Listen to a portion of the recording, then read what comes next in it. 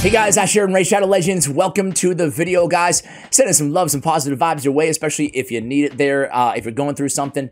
Much love to you, giving you some strength. Take a deep breath. You can get through this. People always do. Today, I have invested in the worst Void Legendary. Screw that. The worst legendary in the game. Every time I make one of those worst legendaries in raid videos, you guys come at me in the comments. Jingwon is the worst, Ash. He's trash. Who said that? At least some of you guys. And let me start by saying, gonna cut all the way to the end for those of you who only had a minute to join me here, 45 seconds in today's video. I have no patience for useless things. Yeah, I don't think he's that bad. I don't think he's that good either, but again, cutting to the chase, he's made one of my new, main teams. He was value over replacement in an end game, dirty, stupid, pay-to-win account. So I am already thrilled that I invested in this champion, and that seems crazy to say about the champion with some of the worst reviews out there in the game. First of all, not Jingwon, Ash. Jingwon, there he is.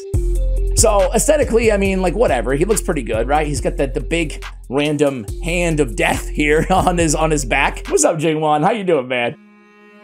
Jingwon is the worst, Ash. He's trash. If we look at the reviews here, yeah, they're bad, right? They're ones and twos about the champion with some of the worst reviews out there in the game. I am great.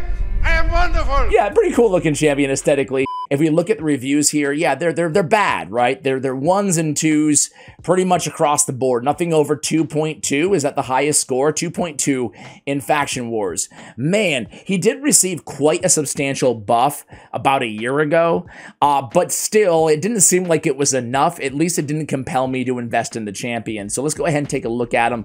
He's HP based. First off, on the base stats, they're pretty good. 23k on the HP, 1100 on the defense, speed at 103 across the board, either above average or average. Doom Exchange transfers all debuffs from this champion to the target on the A1. Now on the A2, Compound Calamity. It is a 2-turn cooldown, okay? Very noteworthy here. 4, but booked down to 2. Attacks one enemy, 100% chance of increasing the duration of all debuffs on the target by 1 turn.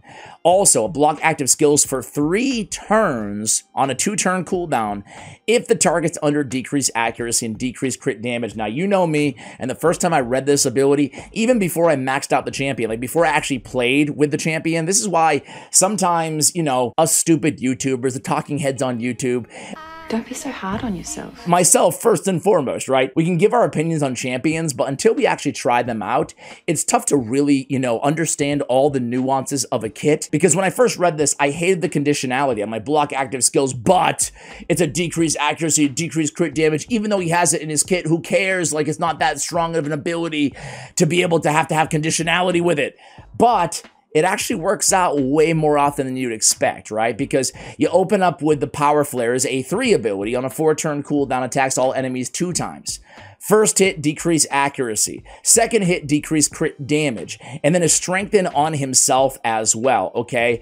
So these debuffs last for 2 turns, but that gives you, on a 2-turn cooldown, the ability to come back in here and start locking people out after that with a block active skills, because they're going to be under, hopefully, at least one of the 2, right? He has Void Affinity. We don't have to worry about any negative matchups. So the kit before the passive, it's like a C- or something, right? It's okay. It's certainly not Void Legendary. But then you look at the passive, and this is what, gets everybody's attention about the champion, and at least tempts them to invest in him, right?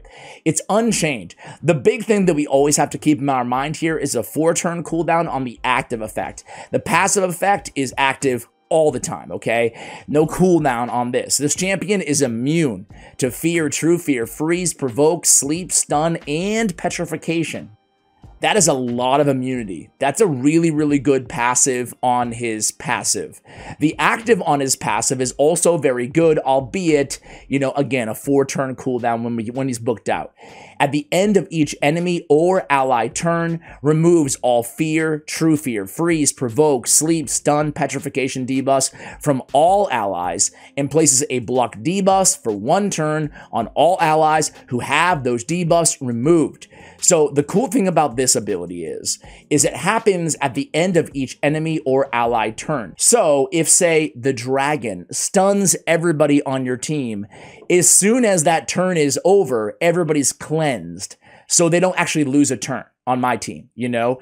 It's very good in kind of niche situations in PvE. Any boss that is throwing out a CC debuff, you basically get cleansed on a 4-turn cooldown automatically through this passive. It's really not bad, right? In the arena, the first time that somebody comes in there, Kymar sleeps your team, it's going to be removed immediately from everybody. So again, it's actually a really good ability to withstand that kind of first CC attempt by your enemies, okay? So let's go ahead and I'm going to show you how I have them built out. I decided to build them for a little bit of damage, guys. Check out Jingwon here on hellhades.com, right? A 3 overall grading. They give him a 4 in Clan Boss. They give him a 4 in Dragon. A 3.5 in Doom Tower Waves. Dragon Hard, they give 4.5, and I have to attest to that absolutely being the case. Actually, I think he's a 5 in Dragon. The A1 and the passive, you know? They give him like pretty crummy scores here on Doom Tower. Frostbiter, you know, you could make the case he's even better against Frostbiter, right? With that passive again.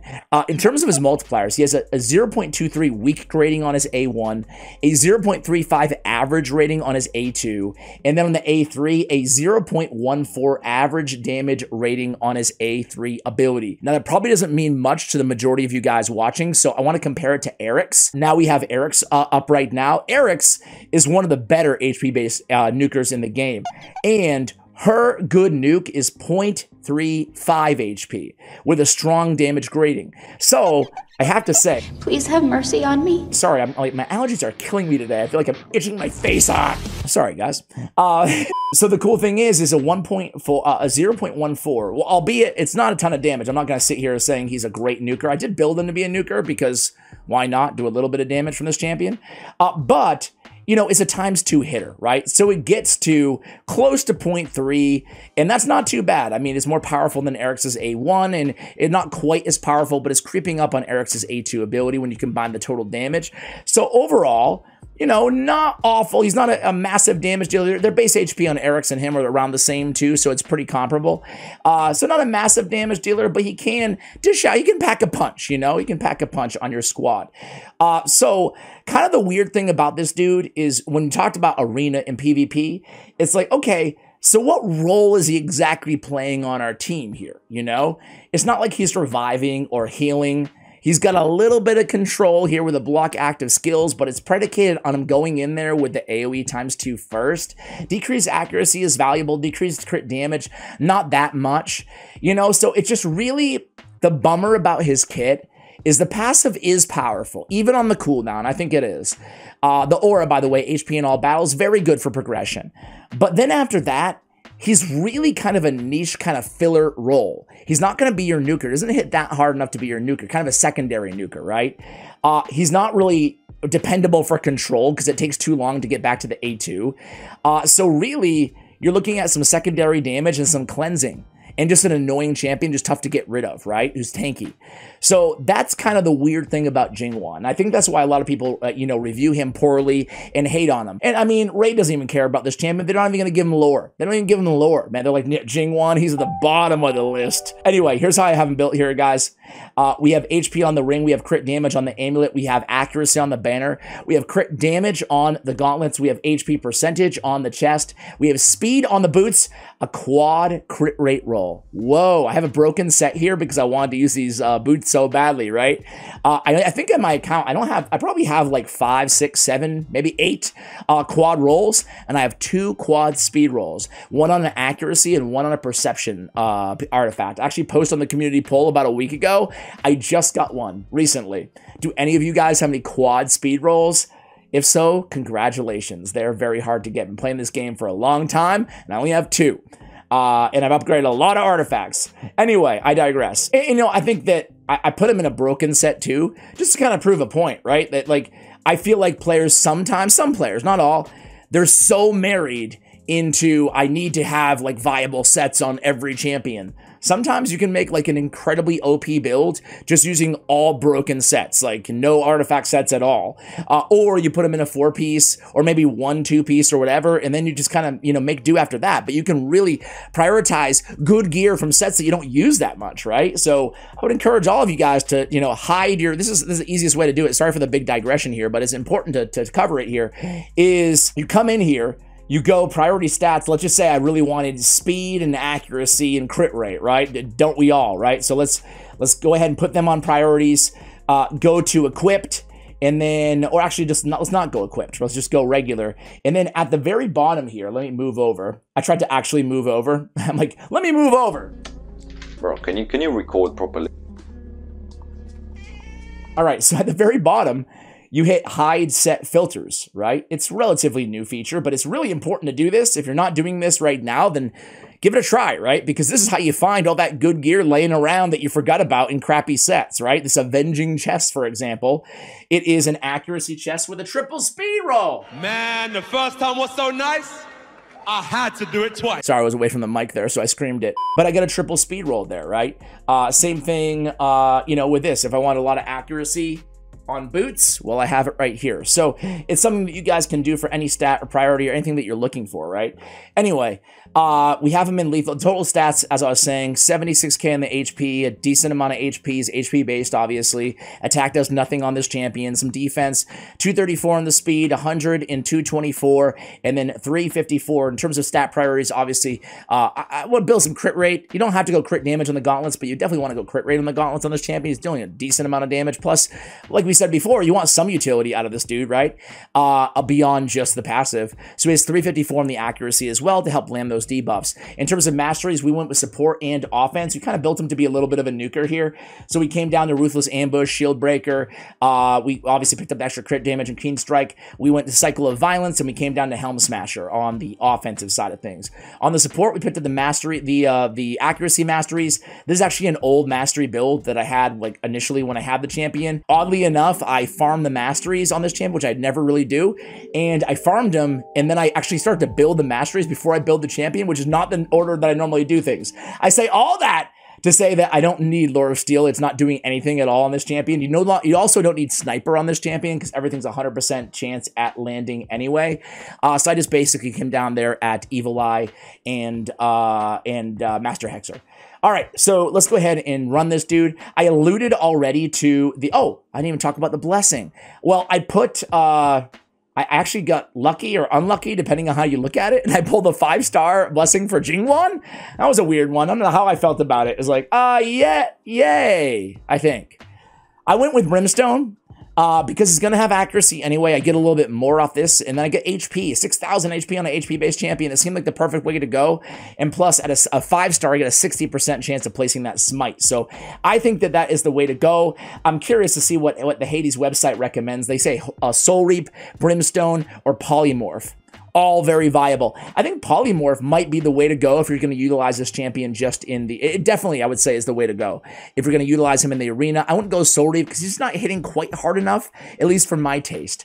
Anyway, let me bring you that Dragon team first, guys. All right, guys, so here's the team. Now, I'm going to show you the team setup really quickly. If you're lucky enough to have Jingwon and Staltis, then you can make a team like this. Very, very fun.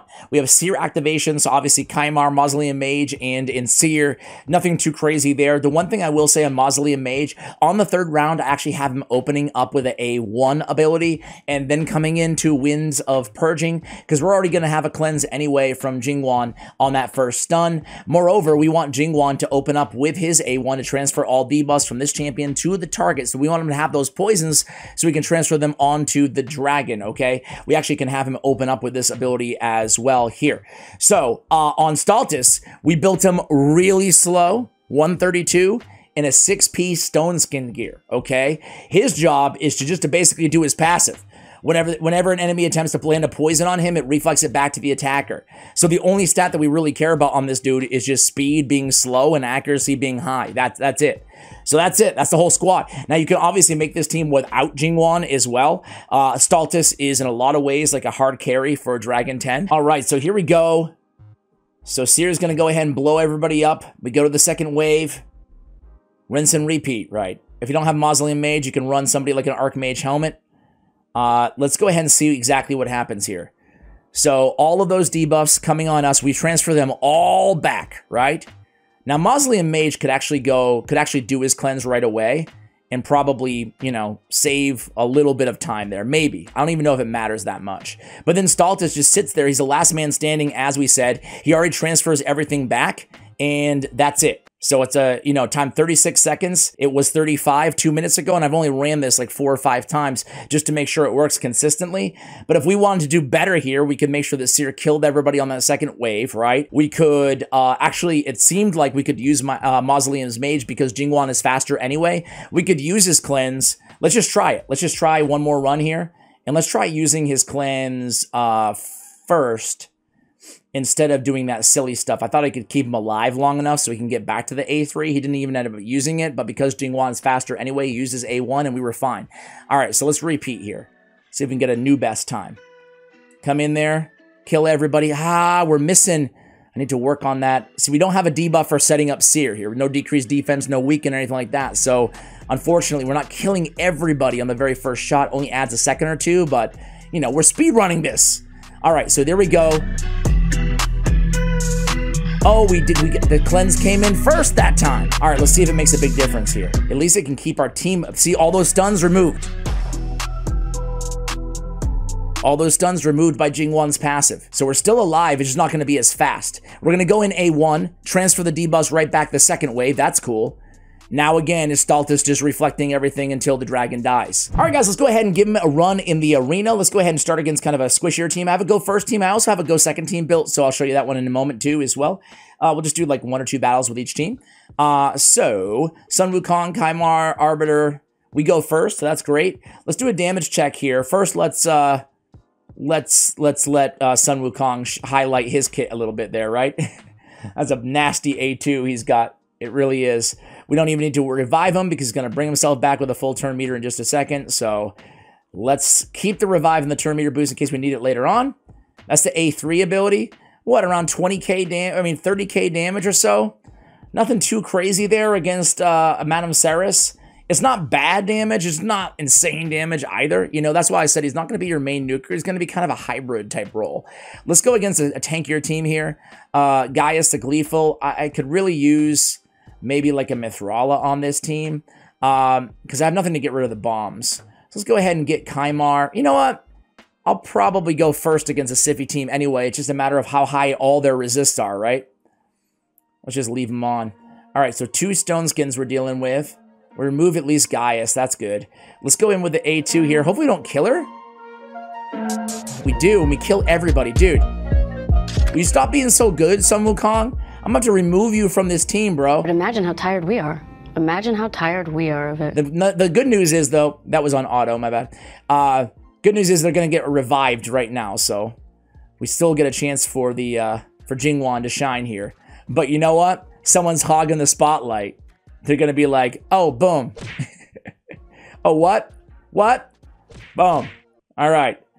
It's my time to shine. Okay. I would much rather the A1 of Jingwon be instead of transferring debuffs, I would rather have him be able to steal buffs just because of Stone Skin, really, you know? All right. Let's test out the A2. Again, not crazy damage. I think, didn't his A1 hit about the same as his A2? Do I still have it up? I don't have it up anymore. All right, let's go in. There we go. Nice job. Nice job, Sun Wukong. All right, stop hogging the spotlight, bro. All right, let's go against... Hey, look at this, a Torment team. This is actually great because we can remove the freezes from everybody, right? So Torment team's not scary at all anymore, all of a sudden. Gonna turn meter boost. Normally we wouldn't want to turn meter boost to everybody, but it's immediately gonna get removed, right? But now our passive is burnt. But that's pretty cool still because we can go in here and, you know, let's go against Mighty Uko. Everybody's dead. Sun Wukong, almost everybody's dead. But again, I mean, not to be, I don't want to overstate how amazing that was. It was cool, right? We cleansed it. But if everybody was frozen, we would have cleansed it from everybody because he can't get frozen. He's immune to freeze, right? The cool thing is, though, Sun Wukong went on to kill everybody. But he would have been he was the one who was frozen, so he wouldn't have been able to do that. We probably would have lost the battle. So, you know, some pretty good utility there. Yukarl's another freeze champion. Let's see if they go first or we go first. I'm going to go ahead and, you know what? I'm going to automatically lose this one. Or lose this one on purpose, I should say. Hopefully. Okay. Let's lose this one on purpose and see. Let's try another team. Let's try another team. I want to see if they go first, not if I go first, right? So... I have this team put together. Sun Wukong is our nuker still because I just love this champion, honestly.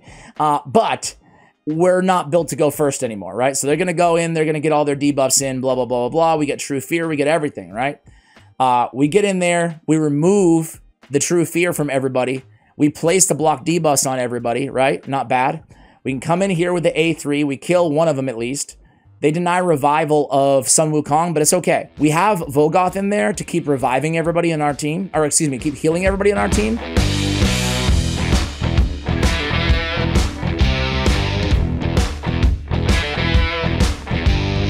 And then Sun Wukong's gonna stand back up. He has his A3 still fresh, it hasn't been used once. He comes in there, steals all the buffs, and kills everybody.